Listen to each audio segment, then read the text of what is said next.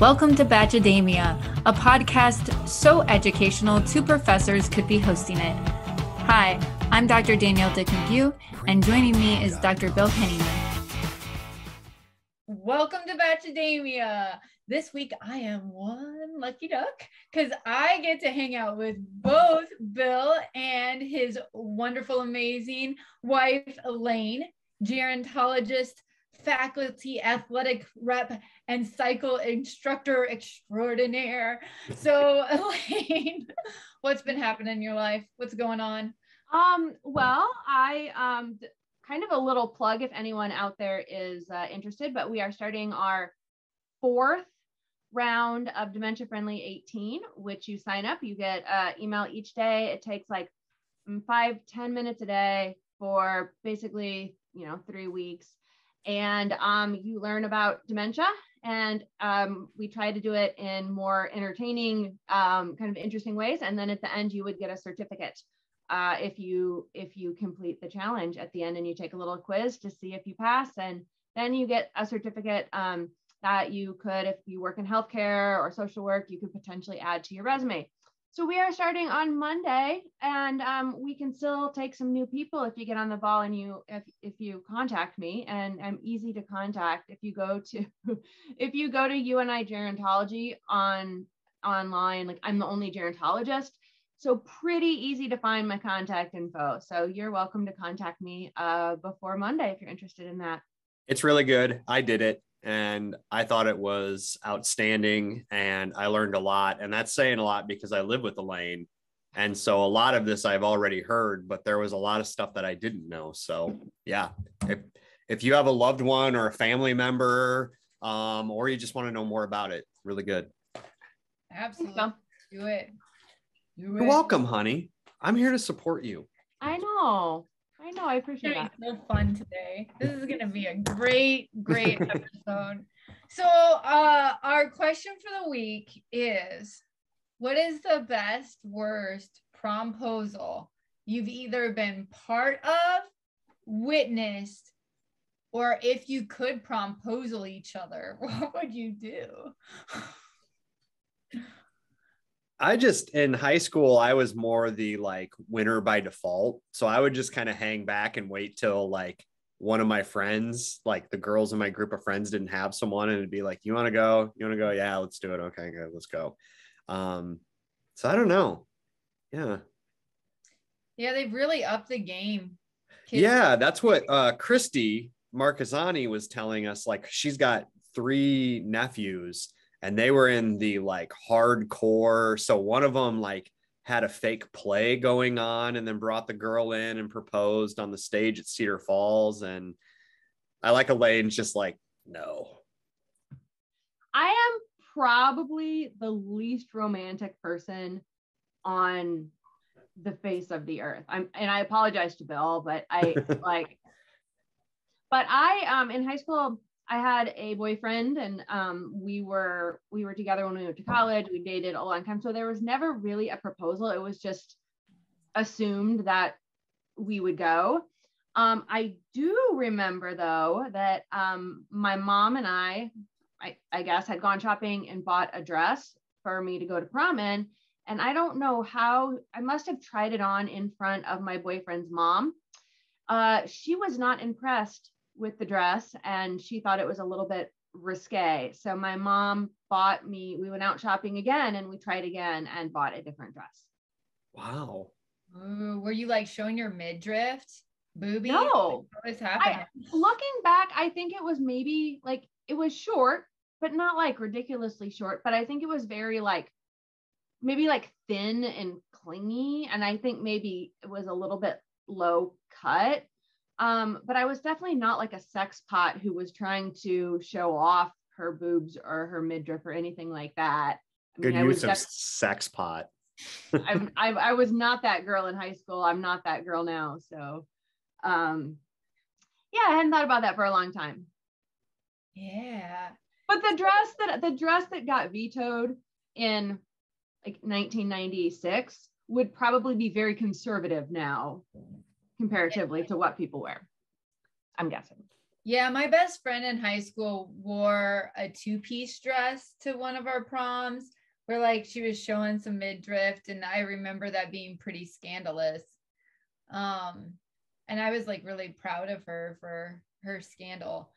Um, yeah, so I was like trying to think about this, and I will say this. So my boyfriend in high school was a couple years older than me. And looking back on it now, I'm like, oh my gosh, he was like 20 years old going to prom with me. I did not appreciate like what he was doing to like fully. Jared, you did many things wrong, but I just want to thank you for going to prom with me when you were like way too old to be going to prom and never complaining about it. So I will give you credit for that. So yeah, I was like trying to think about things, and I will say, so when Ryan asked me out on a date the first time, it was pretty cute. So he was on this, so I was on the speech team and he was on the debate team. And then I went to Illinois State and I was coaching their speech team, and he joined the speech team here, and we'd like run into each other at tournaments. And I went to the UNI tournament as a judge and a coach at Illinois State. And I went to get like a dance card where it has like your schedule for the day and what you're going to be judging. And he handed me a sheet of paper that said, "Will you be my girlfriend? Check yes or no." So that's the closest thing, I guess, to a promposal. It wasn't to ask me to prom because we didn't really do promposals back then. Yeah. I think faking your death and then at the end asking them is probably like the end all and be all. That's, dramatic. Right. Well, if you're going to go all out, right? Yes, absolutely. Speaking of going all out, this week we had a 3-hour-long episode of Bachelor in Paradise. But will the podcast still be an hour? Because I feel like podcast, like we have just a lot to put in. No, we're cramming this in an hour. Yeah, it's a challenge this season with like the double decker episodes. So, but we're gonna do it. We have lots to cover. Yeah, Elaine's got a meeting at noon. We will do. That's right. Yeah, we will get her there. So, this episode does start with Ivan and Aaron, getting hot over Chelsea, and going into tonight, I was really team Ivan. I was like, Ivan is clearly the one that you like better than Aaron, but wow, did things turn a little bit here. So quick recap on the situation. It's rose ceremony day. Aaron and Chelsea have been a thing. Ivan says that he's just chilling and he's not going to give anyone, he's like not trying to go after anyone's rose, but then he proceeds to make out with Chelsea and the boys go after each other. Chelsea is like somewhere. We don't know where Chelsea's at. Yeah, that's the biggest mystery is that Elaine and I rewatched it last night, and it's like Chelsea just kind of wanders in after all this goes down. It's like, where were you? Like, there's not that much room. She had to go to the bathroom. Took a while. I don't know. Because it looked like that took a while. Like they got in each other's faces and they broke up. Then they got back in each other's faces. Yeah, I don't know where Chelsea was. It's a mystery. But so like as Chelsea's gone, Ivan says, "Oh, well, like Chelsea asked me to talk to her. Like it wasn't like I plotted this thing, kind of." And people really believe Ivan. And then poor Aaron, feels like he's being ganged up on, but his bro James stays loyal. Like one of our favorite quotations, right, is like he's like whether he's right or not, I'm gonna be a friend. And I'm like it was like his way of saying like, well, I don't know if you're right here, but like I got your back, whether you're right or wrong, bro. I want those two in the end to leave together. I mean, and I don't care if they're gay or not, but like, I just feel like they need to stay together and move in together and be a pair. Like, I don't know after this is over, I don't really know where either of them live, but when they go back home, I don't know how they're going to function without each other. It is a concern that we all like the bromance there. There's a good bromance. It's a good one, yeah. So like finally, like Chelsea comes waltzing in and she's like no, like Ivan asked me to talk. And everybody's like, what? And then like they replay everything and we're like, oh yeah, Ivan, like you're lying. And Ivan, you're lying. You froze, honey. Oh, sorry. Do your joke again. Oh, I just said, Ivan, you're lying. Yeah. So everybody's a little disappointed in Ivan, a little bit shook. They didn't know this was coming with Ivan. Especially Riley, who feels father-like odd disappointment. Yeah. I feel like Riley just feels everything very intensely. Like when he eats something, it's like just the greatest sandwich he's ever eaten. When he like watches a movie, like he cries more than anyone else in Titanic. Like it's just Riley. I'm with you there, Riley. We're big people with big emotions. So Chelsea and Aaron like have this like weird makeout where like it was really awkward, and then like Aaron sits up and he's like, I gotta go. What did he say? I gotta get a drink. I gotta get a drink. I've been saying he reminds me of Napoleon Dynamite, kind of, and like that was a very Napoleon, like they make out and then he's like, I gotta get a drink, and just like walked off. Well, what I thought was so interesting about that conversation is they talk about Ivan, but never does it come up that like Chelsea made out with someone else. Right. Like, and then it's just sort of assumed that they're together still. And I don't know if that was ever really established. And it was all really weird for me. I kind of felt like Aaron was mad, but he knew he couldn't be mad at Chelsea. And so, because he kept saying, oh, it's your, I don't own you, you can do whatever you want. And so he decided that he would just really go after Ivan. Yeah, and then Ivan kind of rose to the occasion, right? So like Ivan, like Chelsea then confronts Ivan about things, and he is so clumsy. Like he's so clumsy about everything. And I think it becomes pretty apparent at this point that like he was just trying to stay on. Mm-hmm. Maybe but that's the game. That's what we do. And I know people get mad about that. That's my person, whatever. But it's like, you're on a reality TV show, and that's kind of the game. Because they were like, yeah, he's just looking for Rose. Well, of course he is. That's the way the whole show is set up. That's, what the show wants him to do. But I do want to talk about his hotel hookup situation, which I think was at least somewhat staged. I really don't believe that it just happened a producer happened to leave their phone out and it just happened to have all the names and what rooms they like. I think that's bullshit. I think they kind of set him up. I think that they set up the storm too. I mean, there wasn't a storm. The contestants, who none of them are exceedingly bright, they had like someone like banging on a trash can, like, oh God, here's thunder. And they're like, we got to get out of here. I love it. Yes. But then I also like, they're acting like they're acting like he committed some type of horrible crime or killed puppies or, something like that. And Wells confronts him and, it's supposed to be like very emotional. And then he needs to tell the group. And I just feel like we're making him this big villain. Yeah. I don't get it. I don't see him as a villain here. I don't even see it was that bad of a decision. Like, maybe he did connect with that girl at the hotel and maybe they're dating and living happily ever after. I don't know. For people who don't know what happened, essentially there was the storm. They took him to a hotel and I think they were supposed to all be separated, or at least the guys and the girls were. And he said that he found a producer's phone, and it like right there said this. Was it Alexis? Yeah. Yeah. Alexa. Yeah, because every time he said it this morning, our Alexis.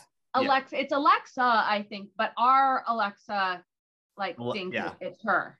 So then he went and hung out with her. And then they found out, and apparently they felt like the way to address this was going to be to make it very dramatic at the rose ceremony and have Wells sit down with him and have this odd, like fatherly kind of talk. And like, you know, I can go tell the people, or you can, it's going to mean more coming from you. And then they kick him off. And I don't think like what he said happened is not really what happened, right? Either he knew some other way, or the producer sat the phone down in front of him with it like, and they're like, I'm just going to leave my phone here. Heard Alexis might be coming, but it's like, who doesn't have an auto lock on their phone? Who leaves their phone laying around? Like on that show too. I bet those people get fired if they leave a phone out because they don't want people calling out and stuff.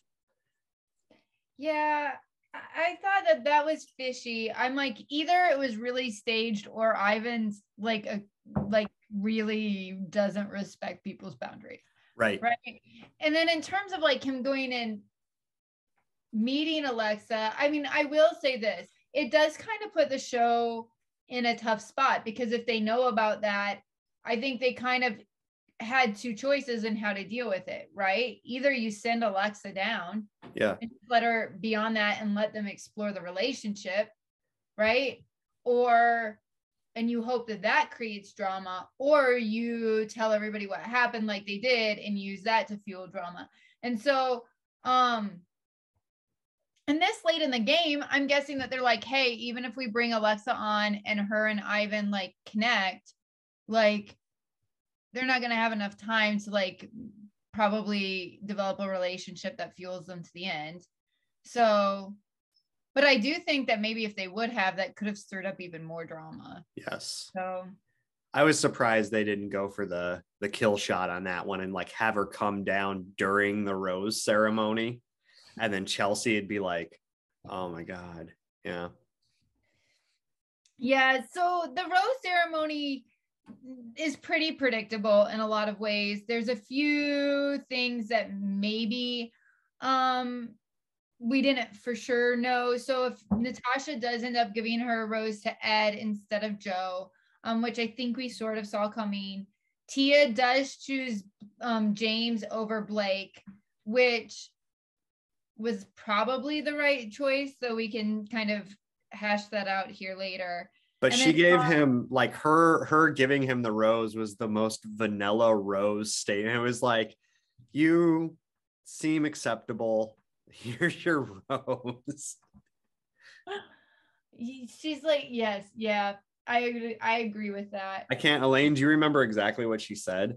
No, I don't. But I read an article this morning because I wake up at 5 and mess around on my phone for an hour and a half. So we have kittens, so she has kitten cuddle time where they lay by her and she reads on her phone, and it's amazing. I can't even tell you. The kittens have changed our lives for the better. So there was an article about how when she was there, her father had cancer, and she said that she was struggling with that, and some of the decisions and some of the things she said were not what maybe she would have normally done. Interesting. Well, and I mean, I do think that, I think that she was trying to figure out her relationship with James too. So I think that she was like, okay, I'm like clearly going to choose you over Blake. Blake messed up, but like also my vagina doesn't dance for you. Yeah. Right. So, yes. So then the important question I have for you all is, how do you think Wells is doing in the host role? Did you see that they announced who's going to be the host of the Bachelor? Jesse Palmer. I was like really both surprised and underwhelmed by this decision. Yeah. I don't want to judge it before he actually gets an opportunity. But I don't think he's from the kind of Bachelor community, people who have watched for a long time.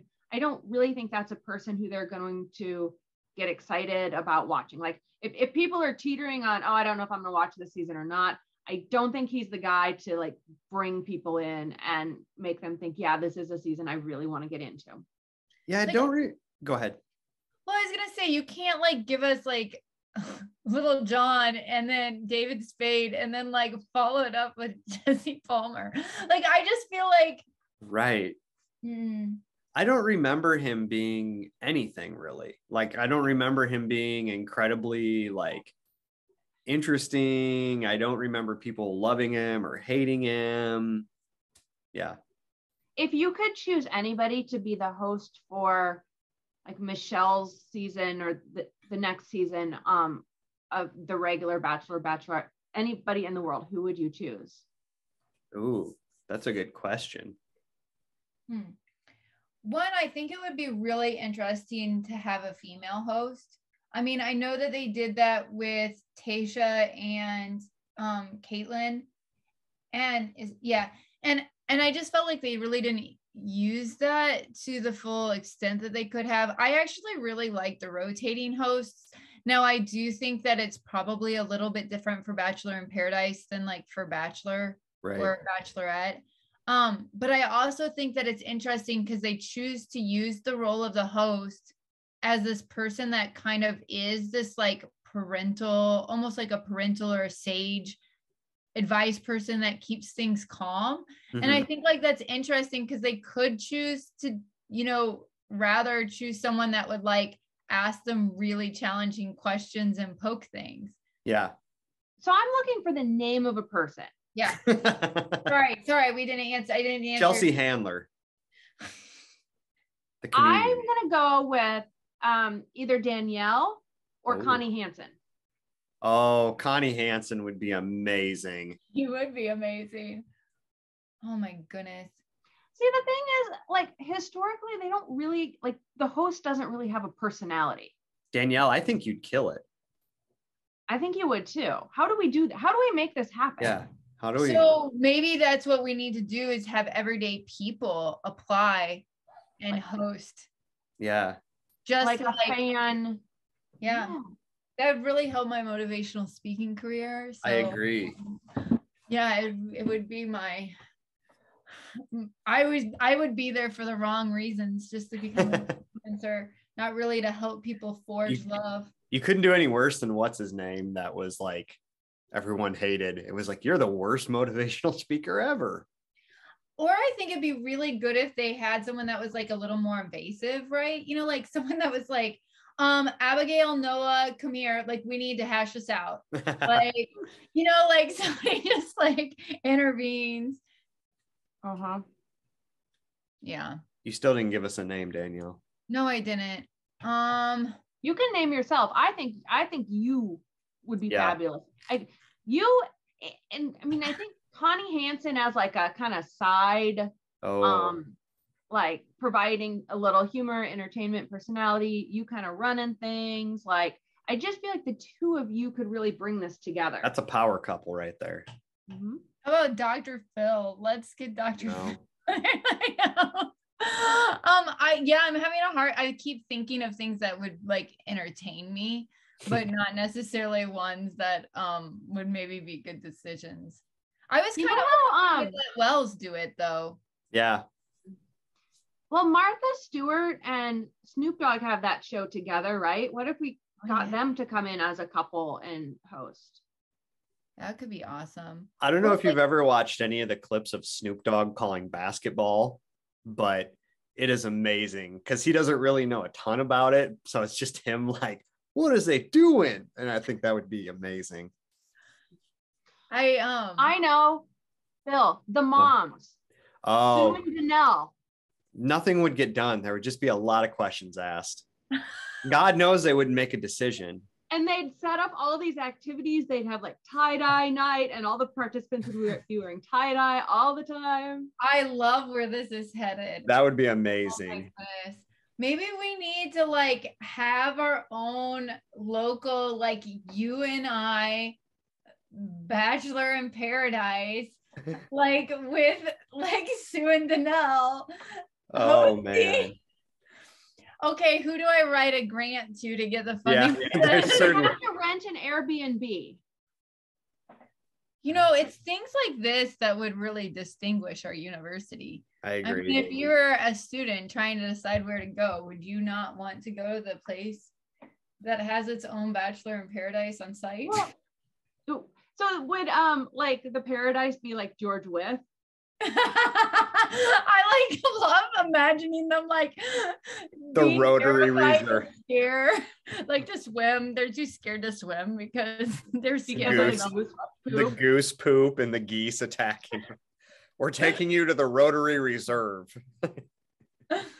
Oh my goodness. Cattle I Congress. like it. We could run it as like a social science experiment, more like a lab. Like we would call it like, Bachelor Lab, something like that. Love laboratory or something. Yeah, yeah. I like this. My man. mom would never be able to deal with people leaving the show. She would send them home with giant bags of cookies she made. Yeah. And Elaine's mom does love getting involved in kind of like drama. She would eat up the interfighting, and then she'd be like, She's not afraid to jump in the middle of the drama. Oh, I just don't like that one person. They're being mean. Yeah. Oh man, this is make so sure good. that her conspiracy theories were real. Oh, that would be, yeah.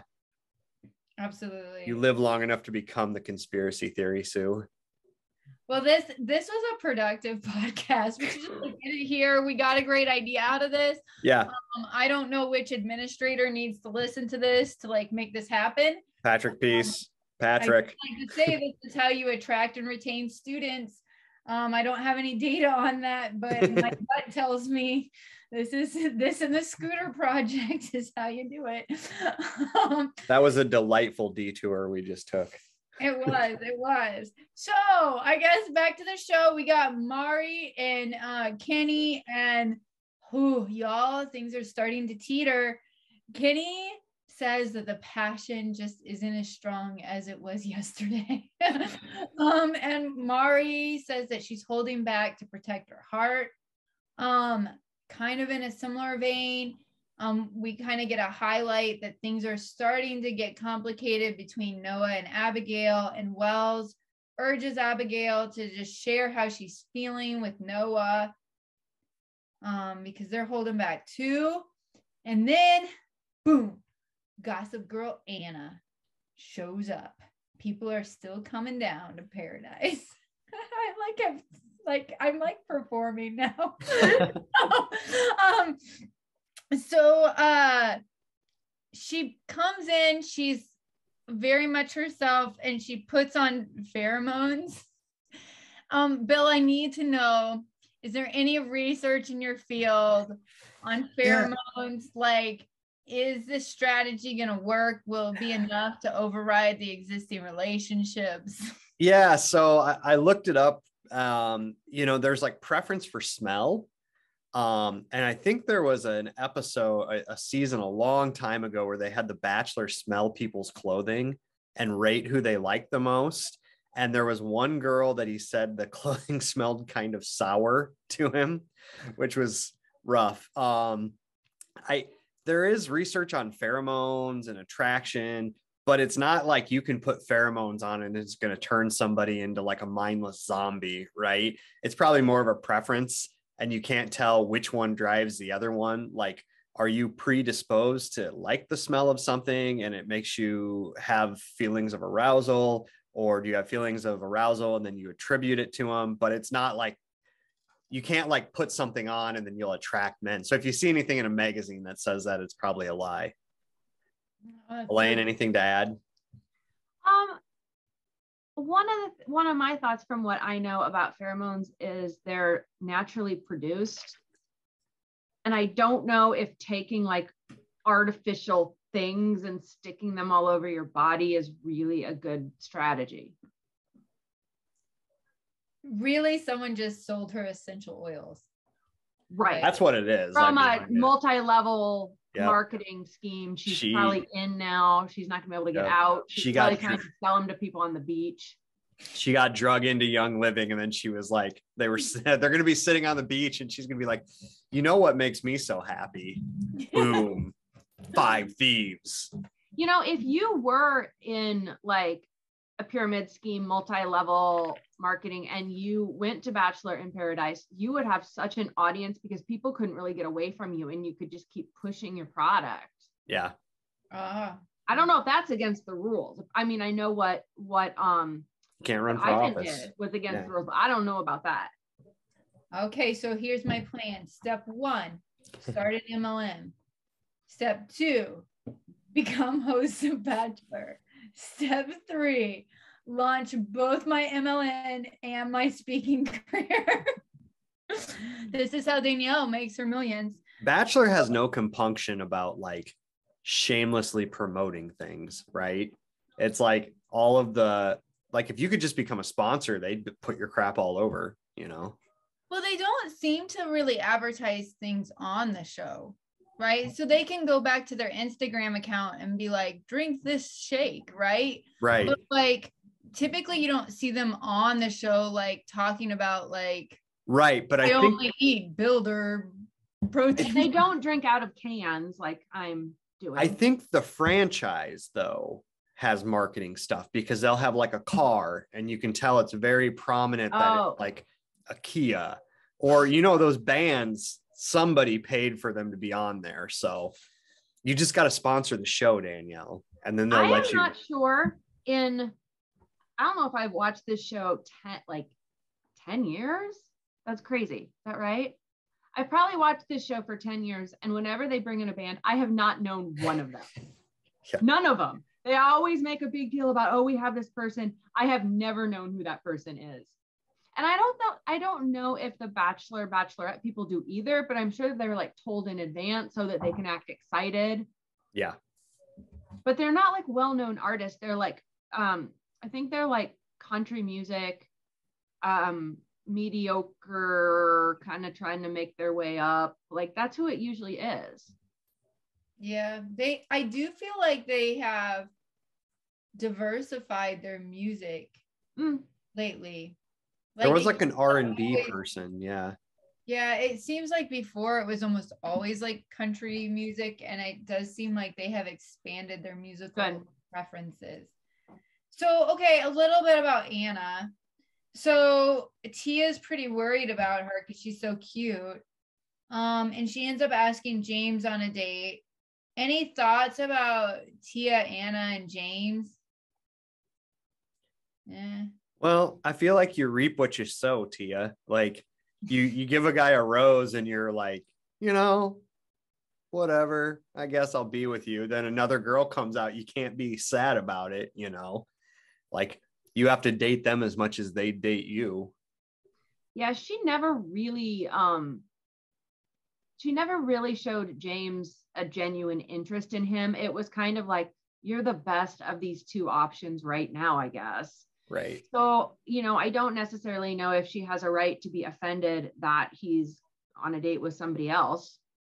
I've talked about this in here before. I've talked about this, but like there's this theory and it's kind of like the economics of being in a relationship. And it's hard to leave somebody when you have something invested and there's not a better alternative. But I feel like she didn't really give him any reason to like think that she was the better alternative, right? It's kind of like, yeah, I like you. And then this girl comes in and she thinks you're really cute. And yeah.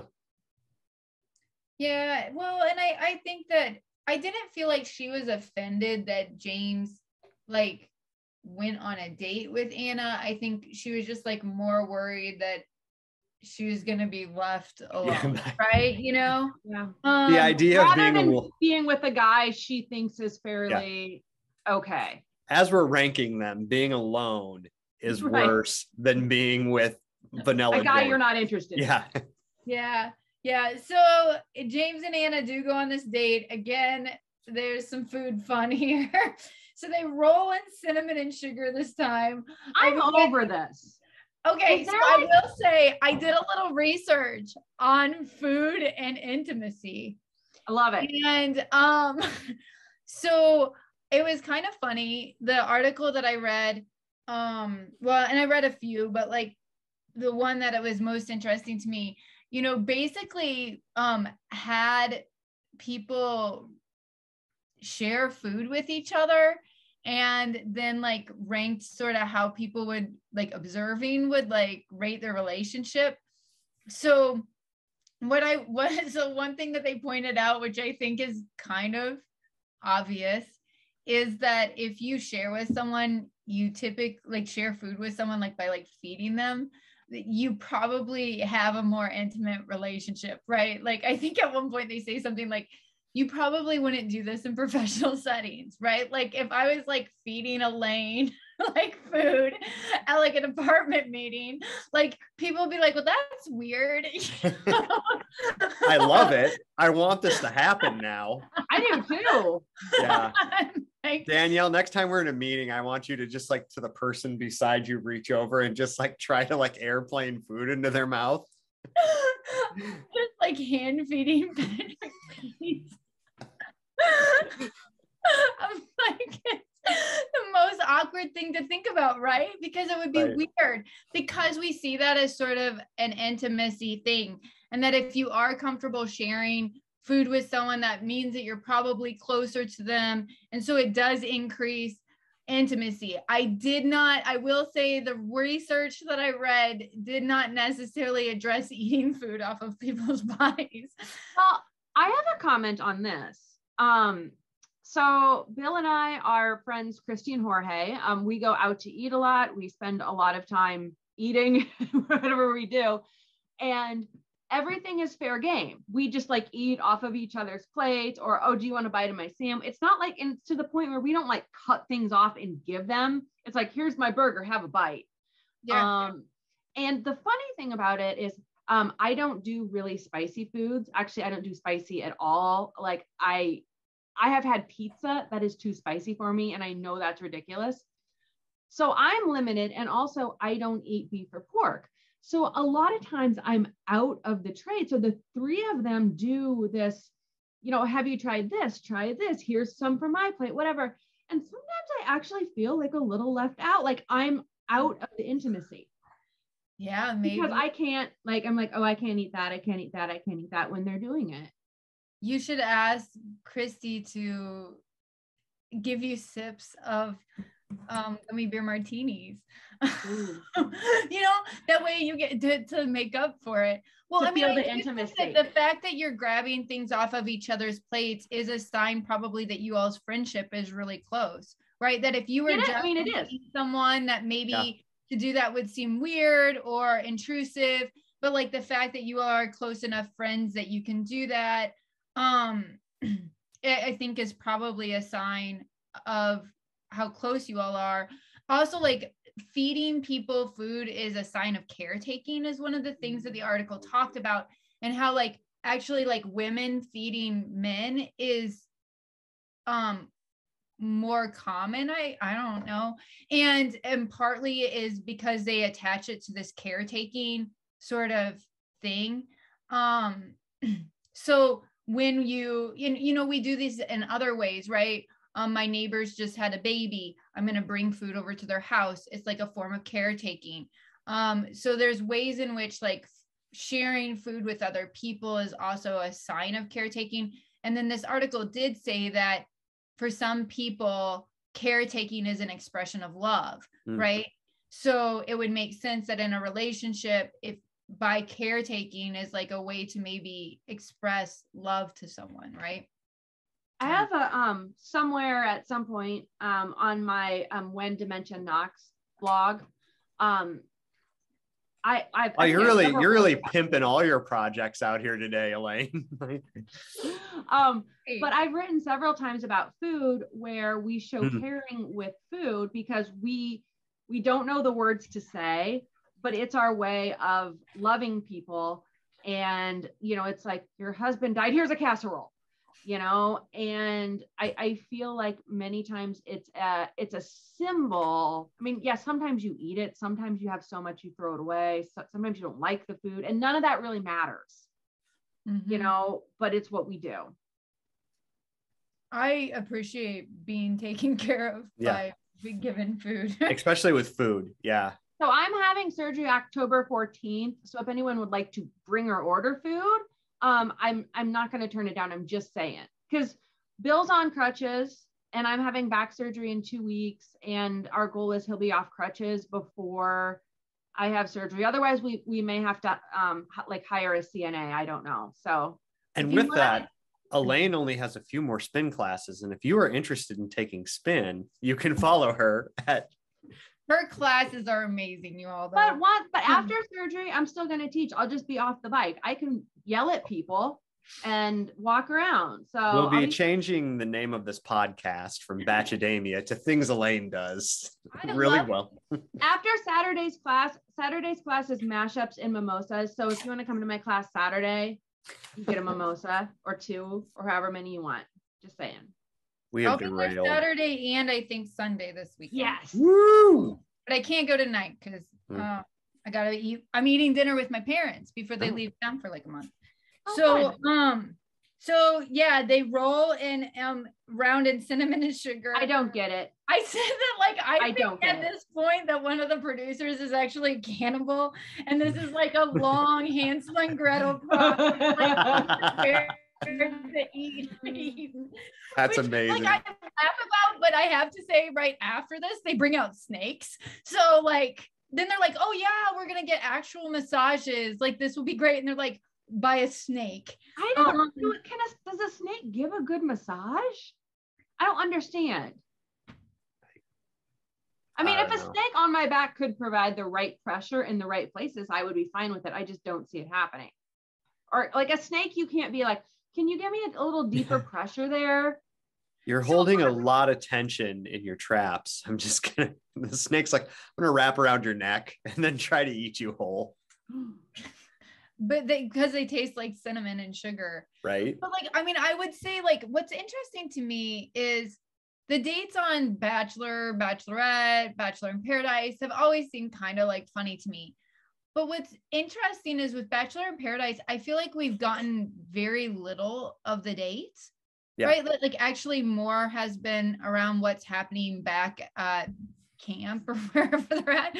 And so I feel like we see these dates, but it is hard to feel like we know where the couple's relationships are, because I don't feel like we've really seen that much. I don't know. So I would contest that you're actually seeing how compatible they are better by watching them in the mundane things, because I think that's where most relationships are going to work or not work, right? It's easy to like really get along with somebody when you're in a helicopter or getting strangled by a snake. You know, it's way different when you're like on the 18th hour of sitting by the pool and you like stop chewing with your mouth open or, you know, whatever. So why are you wearing those socks and sandals, Joe?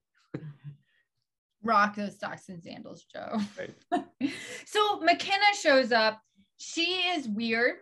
I mean, McKenna's just weird. She also seems incredibly insecure to me. Everyone on the beach is already taken at this point. She keeps pulling people aside and they're like, yeah, yep, I'm already with someone. Except for Aaron. He doesn't really say that he's available, nor does he say that he's taken. And so she asks him out. And he pulls her aside and is like, you know, I'm just not in an emotional place for this right now. And then McKenna spirals. She's like, I just didn't think it would be this hard. My time on like Bachelor in Paradise is so terrible. So Ed comes in. He saves the day by asking McKenna on a date.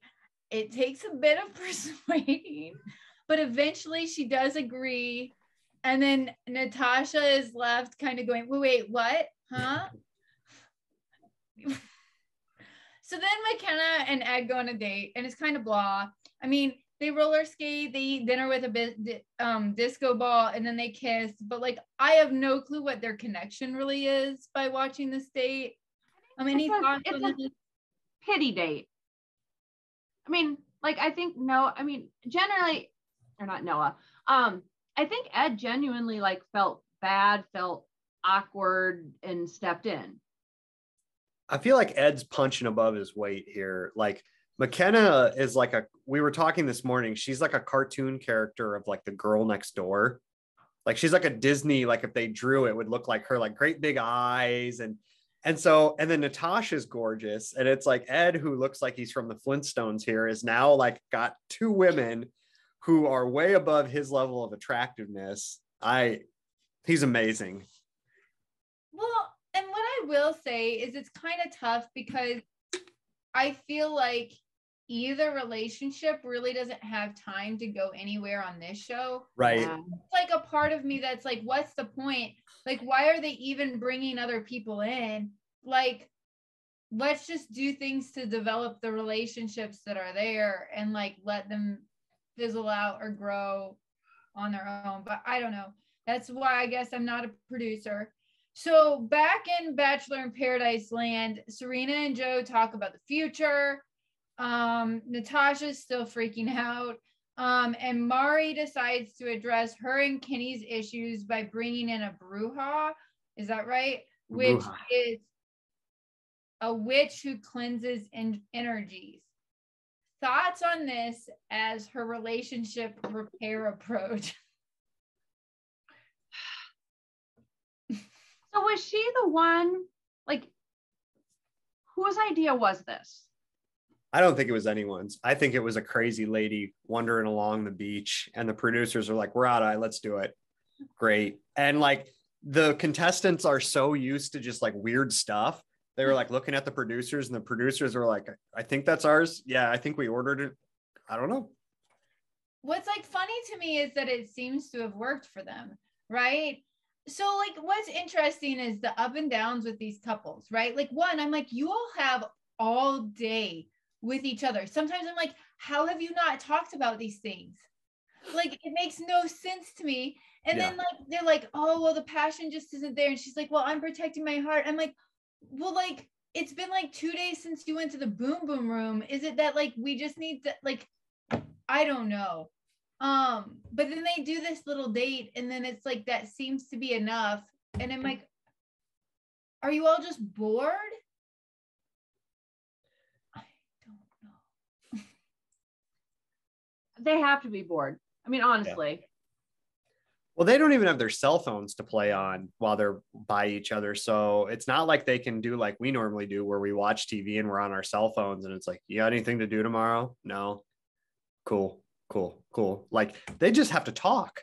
Like, see, I'd be so good at that. Like I would have told this person everything about my life. Like everything. Like they would know who my childhood best friend was. Like they would like, I mean, like they would know all of the weird things about my family members that they might need to know. Like I would think that that would escalate the relationships more quickly. And instead it just seems like they're like, we're just gonna like avoid talking about anything real, small talk, drink, and go to the boom boom room. And that's like the way these relationships develop are, I mean, obviously you're just in a different setting than the real world, but you know, normally if you date someone, you see them for a couple hours, you know, and then maybe a week later you spend a few more hours with them, and then you like them, and then it develops to where you maybe see them every other day. And it's like this kind of, there's usually like this gradual increase of time that you spend with somebody. But here it's totally different, but it's like you can't be on a date all day. Like you can't consider it a date every day when you wake up from when you go to bed. Like you can't expect that to be like quality time with that person, because that just doesn't work when you're there that long, you know? Yeah, I don't. Well, so like, okay, so for example, Noah tells Abigail that he's falling for her, and she like kind of freezes. But like, you're also like, at this point, their relation has seemed pretty stable. They've had all this time together. People are predicting them to be like the couple that lasts, right? So I'm also like, why is this so shocking to her that she would freeze? Yeah. I don't know. I think it's just hard sometimes. Like, even though you may understand that, to hear it, I think it's hard for people. But I also think for her, I wonder how well because she said he said it, and I felt like he kind of stumbled and accidentally said it. And then she's like, so I didn't say anything because I wanted to give him a chance to say something.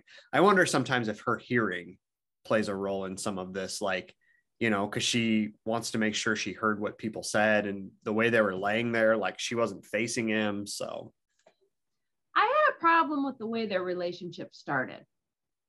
If you remember, we're rolling right. Let's talk about them. Let's roll right into it. I love it. Yes. Go Should I, or do you want me not? Yeah, no, I'm saying I like it. Oh. I like you taking charge. Well, okay. This is why I married you. The way their relationship started, Noah said he was really excited to meet Abigail because she was deaf and he was a traveling nurse, and he thought that would be a good fit, which bothered me a lot because I don't really think she needs care. Yeah. She's not looking for a caregiver. She's looking for a partner. And I thought it was odd because it seemed like he wanted to date her because she was deaf. Yeah, it seemed a bit like fetishizing it, or like in making her like infantile. Help her. Yeah. Like, oh, I could help her. Yeah. I don't think she needs help. And she seems not to like that either, because that one time he's like, "You're just so sweet," and she was like, you could tell she just like, I don't enjoy being. Yeah, she made that exact face, Danielle. If you could do that again for everybody, if you're watching. Well, so, I mean, yeah. So I guess I'll kind of fast forward a little bit. So everybody finds out that they're going to prom, and it's going to be an 80s themed prom. I'm a little freaked out by the amount of people that are unaware of like what the 80s is. Makes me feel a little old. They do a few promposals. They're cute. Joe writing in the sand, you know, things like that. They get to prom. Everybody's dancing. Tia feels left out because everybody's coupled up for her. And then they announce the prom awards, where they like announce Noah and Abigail as being like the couple that's happily ever after. Prom king and queen goes to Joe and Serena. Marissa's the best kisser.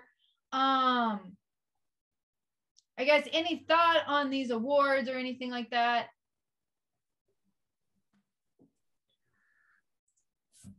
I thought they were dumb. Yeah, they're dumb. I thought the awards were dumb in high school too. So. Yeah. Okay. Well, they could have just been a little more creative with them. Right. Or like it would have been fun if they could have had like fans vote. Mm. And like they could have like announced. Yeah. You know, I did get to do that, but it would have been fun. I did get voted best hair in my high school yearbook. You did have quite the luscious. Which by transitory property means so did you, Danielle, since right now you guys have the same haircut. I actually was also voted best hair in my high school yearbook.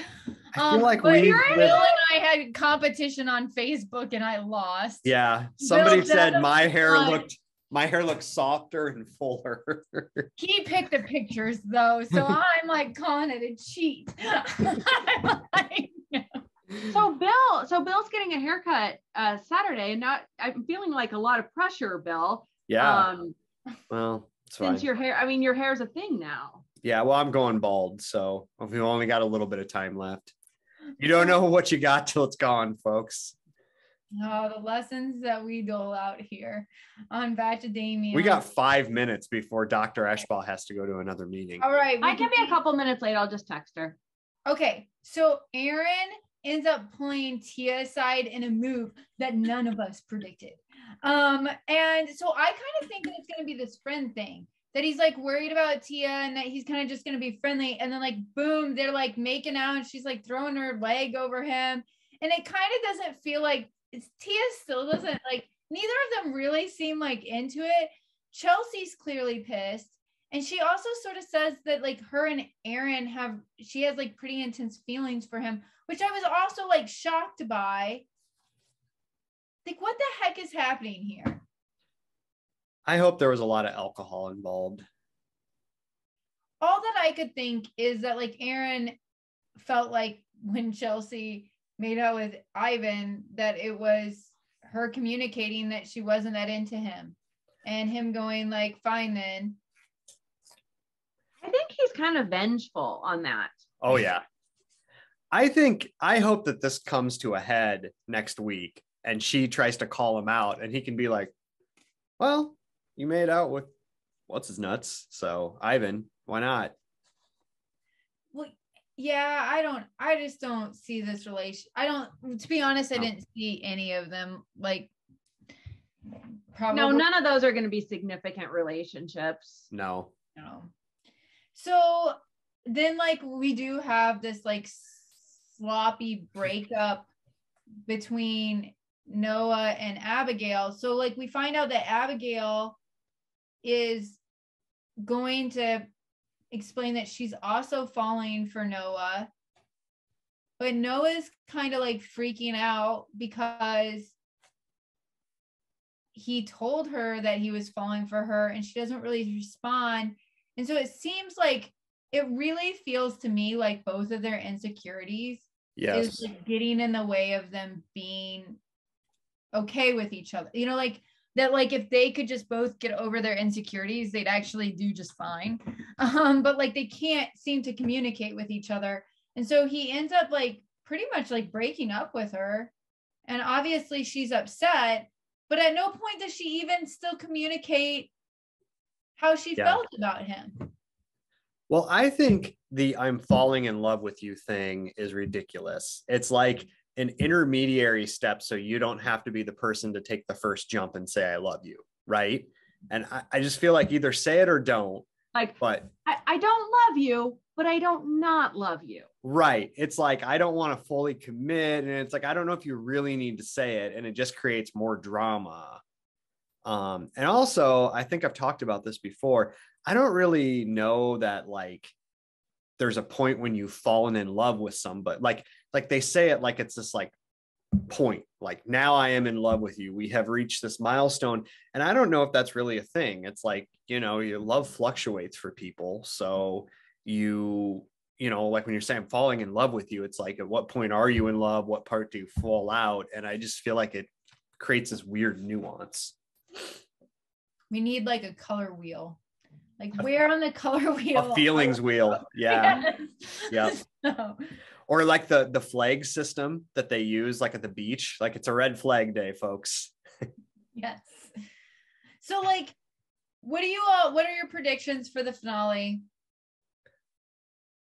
I think Joe and Serena will be the only ones that have a meaningful connection after.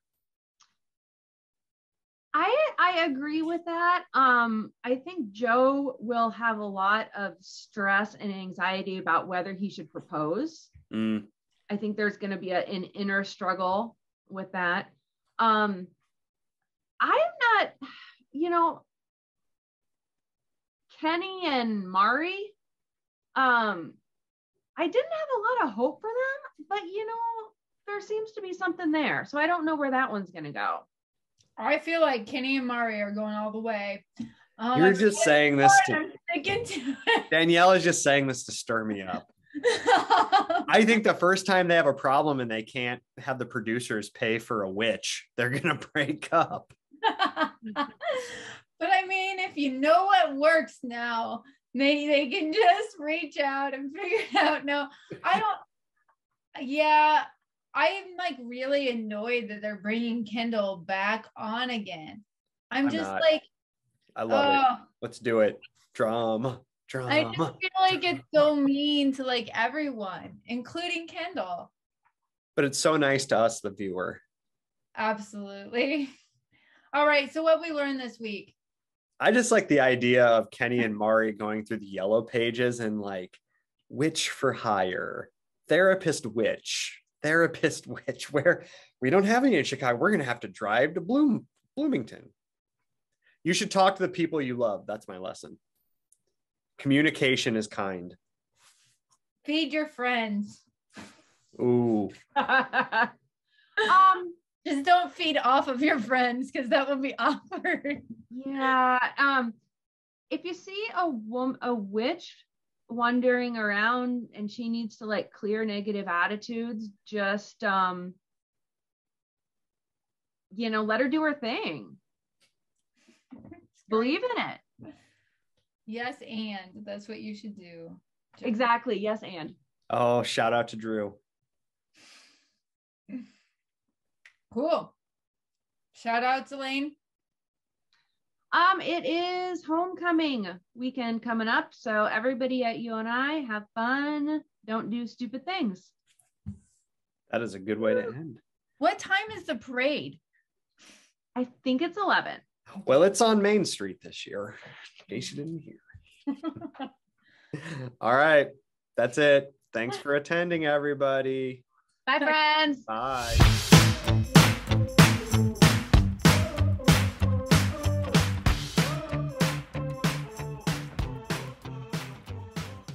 You've been listening to Bachadamia with your hosts, Doctors Daniel Dick McGew and Bill Henniger. All opinions expressed on this show are solely the opinion of the person who spoke them. If you like our podcast, please consider following us, leaving us a 5-star rating, and a positive review wherever you listen to your podcasts. Also, please share with your friends, family, and other ardent Bachelor content lovers. If you have comments or questions you would like us to address on the show, you can email us at bachadamia@gmail.com or on the Twitter with the handle @Bachadamia. Thanks for listening.